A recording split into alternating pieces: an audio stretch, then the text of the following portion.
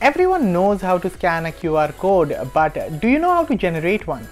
Yes, you heard that it's possible to generate a QR code and share it with your friends so that when they scan the code, they can be redirected to a website or it can lead them to a file download.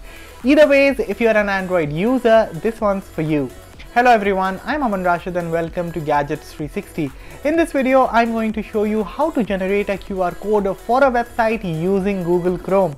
Before we start, please go ahead and subscribe to our channel if you haven't yet and do hit that bell icon so you're notified whenever a brand new video drops. With that said, let's get started.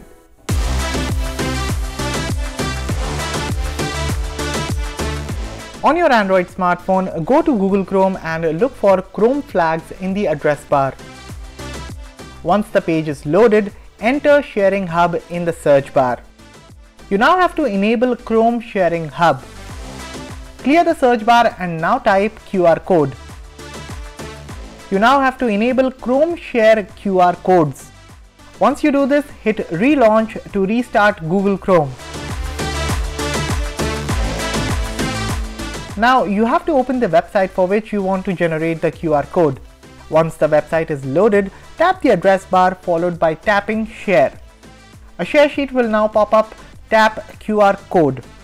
That's it, you can now share this QR code to others, or you can even hit download and store it on your phone just in case you want to share this via messaging apps. A quick tip, by tapping scan you can quickly open a QR code scanner.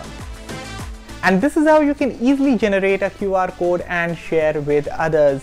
Do note this feature only works on Google Chrome for Android, and sadly this feature is not supported on iPhones.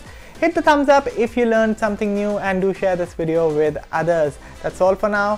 Thanks for watching, and for all things tech, log on to gadgets360.com.